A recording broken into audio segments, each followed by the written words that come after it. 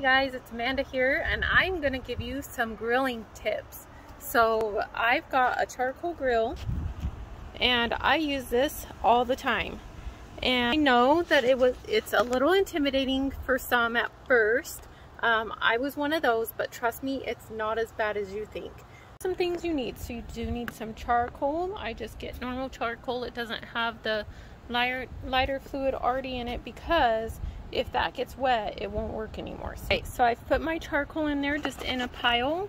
It doesn't have to be perfect, but try to kind of keep them all together. And then I'm going to take my trusty lighter fluid. I just buy the big thing. I got this at Walmart. And you're just going to spray that all over the charcoal.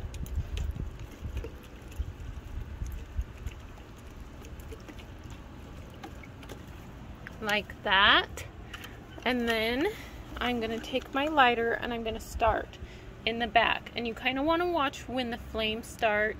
It doesn't take long, and don't worry about lighting a whole bunch because the flames are going to spread pretty quickly. So I'm just going to light it in a few different spots and see it's catching fast. I'm going to get my hand out of there and it's going to go up in flames. And you kind of want to step back. And then this is going to flame for a while, and then it's going to turn, the flames are going to go out, and then it's going to start turning to ash.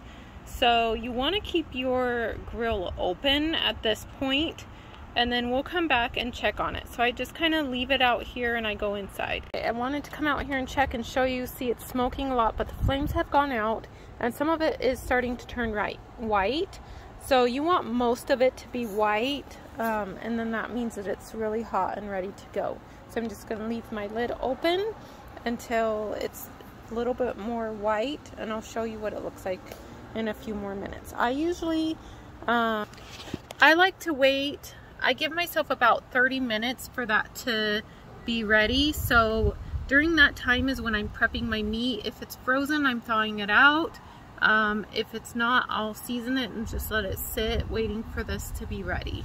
Okay, so now you can see that most of the charcoal is white and it's glowing red underneath. Not all of it's white, but that's fine. So I'm going to take my tongs. This is what I do, and it is pretty hot. So I kind of move over to the side, but you want to spread these coals out a little bit. So that's super duper hot. One of these days I'll get some better tongs, but for now this is what I've got. So once I've got those spread out, I'm going to grab my grate. I'm going to stick it back on here, and then I'm going to close my lid. Now, do you see how this has a vent here? It's best to keep it open at least most of the way. I just kind of keep mine open all the way. It kind of lets the air flow. And then there's one down here too, and you want to make sure that one for sure is open. That lets air go through and circulate out, and that keeps the charcoal hot. So I have a bowl here that I put some oil and a paper towel in, and I'm going to soak my paper towel in the oil. I'm going to take my tongs and kind of fold that in half like this. Make sure that you've got a good grip on it, okay? I'm going to come over here and open my grill. And I kind of stand to the side when I open it because smoke comes out the front. I'm going to sit here with this paper towel. And I'm going to rub the grates. That's going to kind of leave an oily surface to where the chicken that I'm cooking isn't going to stick. And I do not do this every time that I grill, but it's been a while since I've done it, so that's why I'm doing it now. So it kind of like cuts up your paper towel, but that's okay. So now I'm going to close this again and kind of let that get heated up and run inside and grab my chicken. I went inside and I grabbed my chicken. I'm going to open up my grill. I'm going to stand to the side, and now I'm just going to place the chicken on the grill.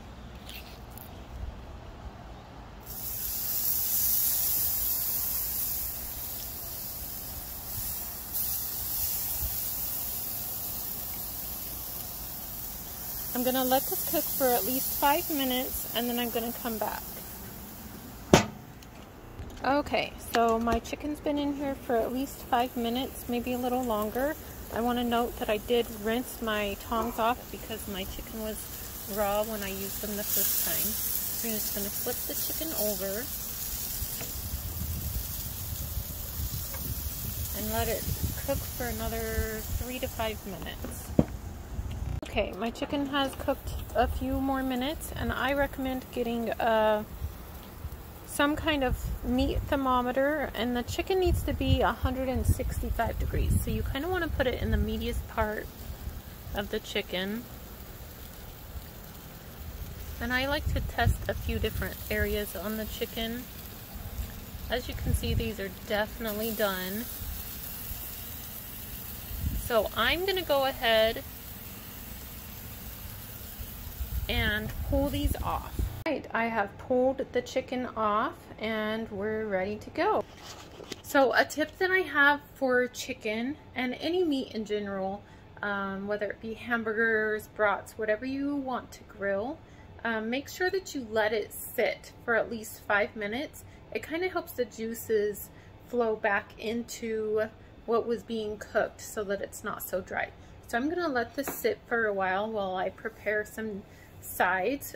For tonight I have some leftover potato salad, so I'm going to pull that out and just get everything ready while this sits and rests for a bit to get a little bit more juicy. And I hope that you enjoyed this video. Subscribe if you want more tips in the kitchen and for cooking.